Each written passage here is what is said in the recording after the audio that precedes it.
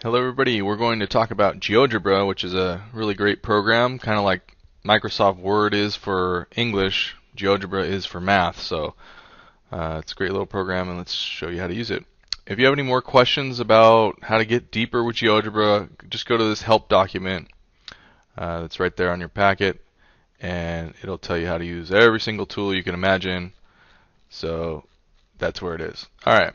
Let's talk about how we're going to download it. So you just go to geogebra.org and it'll bring up the website and you go to software and then you want to download either the Windows version or the Mac version, or if you're using something else you probably know more about computers than me, so you know what to do. Don't go to the Windows Store because that's just an app on Windows 8, but I'd recommend using the desktop version. So download one of those and then install it and you'll be ready to go. I already have it installed, so let's look at mine. Alright, so you have something like this, and what we want to do is use the different toolbar options. We're just going to look at these first few right here in the first video. Right here's your menu, so you have your typical file menu, how to start a new document or open a document or save a document or print. Your edit menu, it's kind of like your properties, and your undo and redo. You also have undo and redo over here in the corner. It comes in handy because anytime you make a mistake, you say, "Oh, I don't want that dot there." You just hit undo and gets rid of it. Or the quick key method is hit Control Z. So those of you who like to use a keyboard can do that. All right, let's go ahead and do something with this.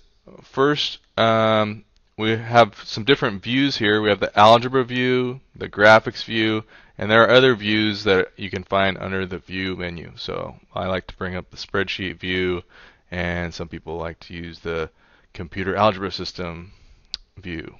But we will close that one and close that one.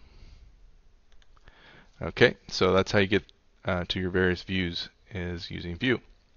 Alright, let's make a line. Let's make two different lines. So the first type of line, I'm going to use the input bar, which is down here.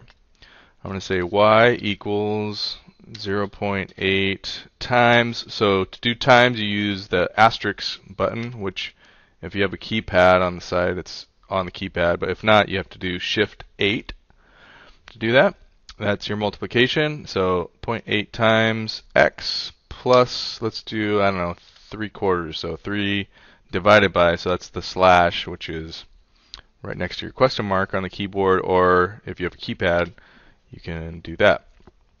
Alright, so you hit enter, and it shows up right here in the algebra view, y equals 0.8x plus 0.75. It already did the 3 divided by 4 for you, and it drew the line right here, so all the points that would make that true, right? All the x and y coordinates that would make this equation true.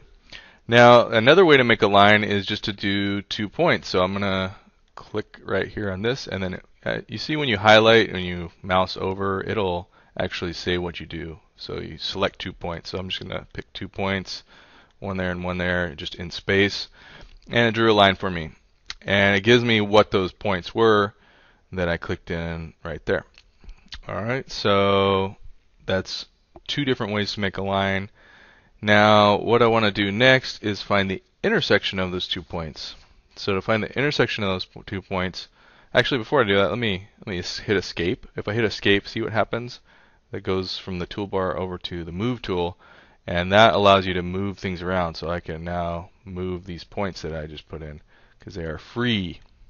I could also move the line that I put in because I didn't really lock it into something else, another object. So it's also free to move, and I can move this line together with those points just like that. So that's what this move tool allows you to do. Alright, the next thing I want to do is find the intersection of those 2 points and find out what is that point. It looks like it's pretty close to 3, 3, but it's probably not exactly 3, 3.